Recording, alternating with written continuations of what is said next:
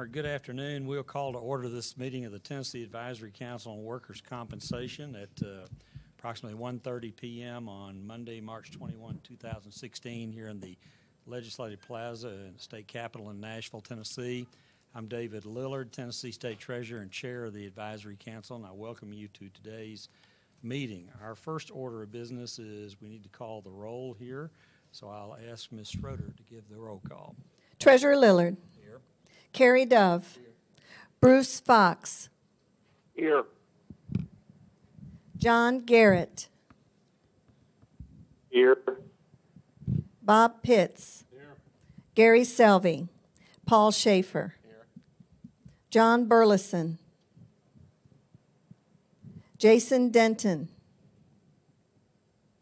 Sandy Fletchall. Dr. Graves. Abby Hudgens. John Harris. Here.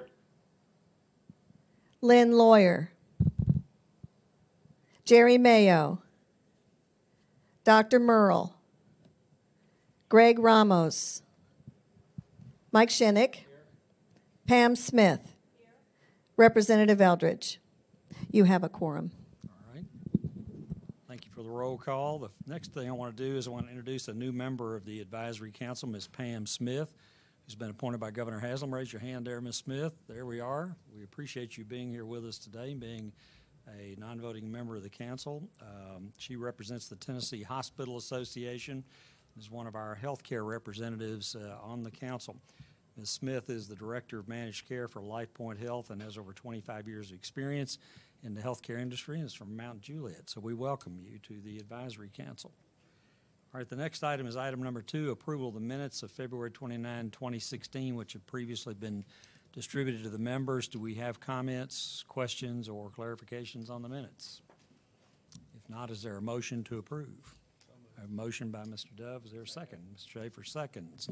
Seeing no discussion, I'll ask Ms. Schroeder to call the roll to approve the minutes. Treasurer Lillard. Aye. Carrie Dove. Aye. Bruce Fox. Aye. John Garrett. Bob Pitts. Aye. Gary Selvey. Oh, Paul Schaefer. Aye. You have a positive. All right, the minutes are approved from February 29, 2016. New business today before the council is item number 3 on your agenda, a presentation by the NCCI representative and or their actuary on the voluntary loss cost and assigned risk rate law-only filing, proposed effective August 28, 2016, that's previously been distributed to members of the council and other interested persons. I understand Ms. Amy Quinn will speak to the filing first. Is that correct? All right. All right. Ms. Quinn has yielded to Ms. Anne Marie Smith, who's an actuary for NCCI. Come forward and introduce yourself there on the record and proceed with your remarks. Good morning. My name is Anne Marie Smith. I'm an actuary with the National Council on Compensation Insurance, and I'm here today to speak to you about the law-only filing proposed to be effective August 28, 2016. So as an overview, this filing reflects the estimated impact of the recent Tennessee rule that implements a closed drug formulary as well as medical treatment guidelines. The closed drug formulary is effective August 28, 2016 for new prescriptions and February 28, 2017 for refills. We've estimated the impact for the drug formulary to be a decrease of 2.7% on overall system costs.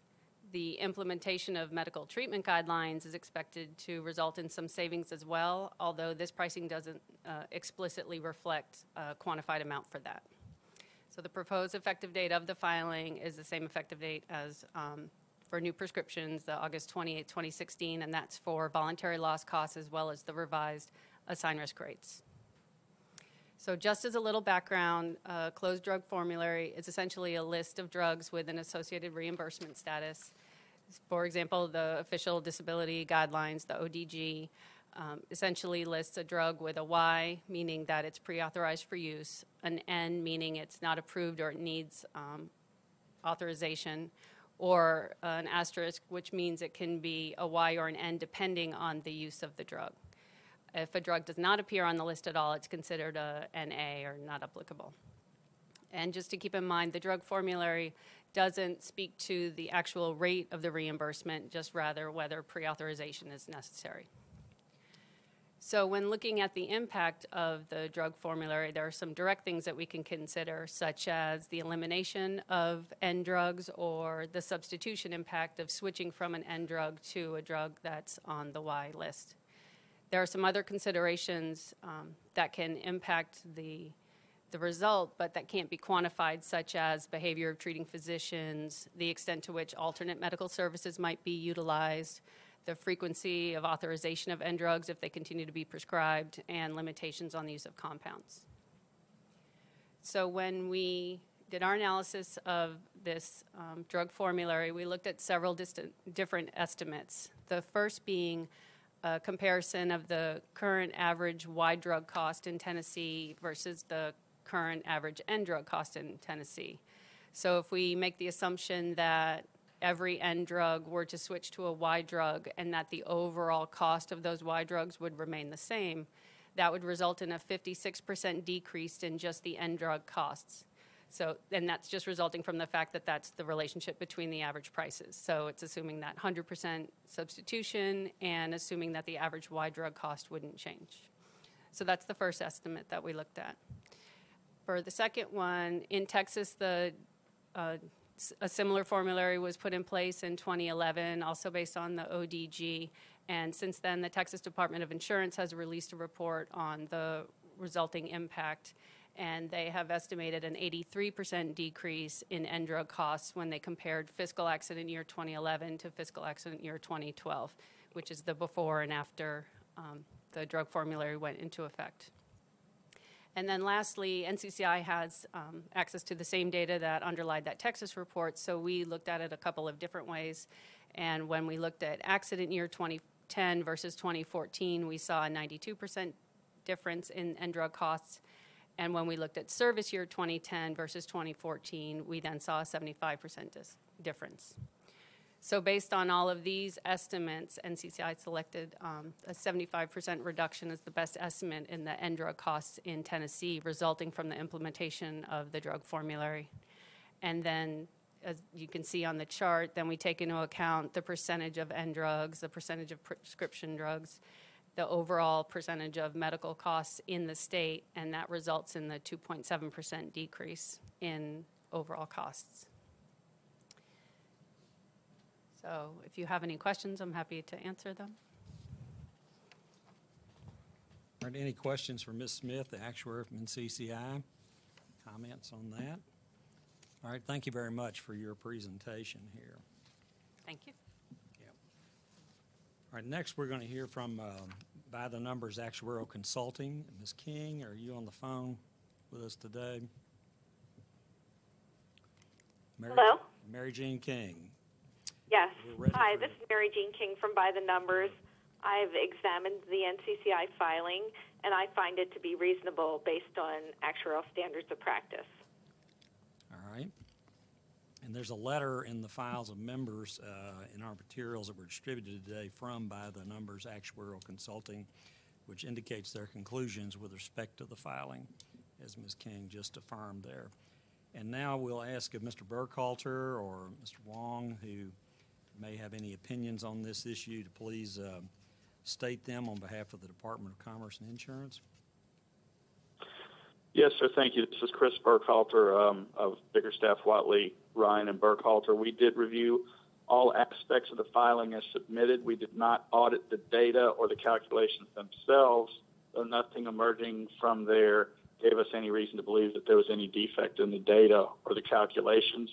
We found the overall approach to be reasonable. The use of Texas data and calculations in the absence of full Tennessee data is that would be a common and accepted actuarial practice. Nothing would violate an actuarial standard of practice, in our opinion. And the lack of quantification of medical guideline impact was, we felt that was appropriate and unavoidable because that's something that's going to work its way into the workers' comp loss costs through a million little interactions that are not really directly calculable by simple math. So overall, I said it in a little longer form. than Mary Jean did, but we found everything to be calculated in accordance with actuarial standards of practice, and we have no actuarial objection to the adoption of these new loss costs. All right, thank you, Mr. Burkhalter. Any questions of Mr. Burkhalter in regard to that? We have a letter from he and his firm dated March 15, 2016 that's in your materials that reflects their conclusions with respect to this matter. All right, thank you, Mr. Burkhalter, for that presentation. All right, at this point, I think that concludes the statements from actuaries and other professionals with respect to this matter. And as we know, that the Advisory Council has a statutory duty to consider NCCI filings and whether to comment to the Commissioner of Commerce and Insurance on those filings. And so I'll open the floor for discussion with respect to that at this time for members of the council. Mr. Chairman, I'm prepared to make a motion. All right, Mr. Pitts. In light of the unanimity of all the actuaries, I move that the Advisory Council recommend to the Commissioner of Commerce and Insurance approval of the request. All right, so that means that we concur in the filing. Is that right? Is that what you're saying? That is correct. It means the council would recommend concurring in the filing. I second. Schaefer seconds that motion. All right, is there discussion, questions, debate on the motion by Mr. Pitts, seconded by Mr. Schaefer?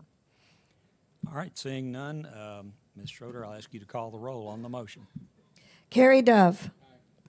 Bruce Fox. Aye. John Garrett. Bob Pitts. Paul Schaefer. It passes. All right, we received the unanimous vote of the voting members of the council. Chair declares the motion passed and accepted. All right, is there any other business to come before the council at this point in time? And I believe at this point, Ms. Roeder, we don't have any other bills that have been referred or any other business that's pending at the moment. Is that right? All right, so we'll just stand adjourned here today with an appropriate motion and perhaps subject to recall into session if it becomes necessary during the remainder of the legislative session. Is there a motion to adjourn? All right, a motion by Mr. Dove. Is there a second? Second. Mr. Schaefer seconds. Without objection, council stands adjourned. I thank you for your participation today and for your service to the state as members of the Advisory Council.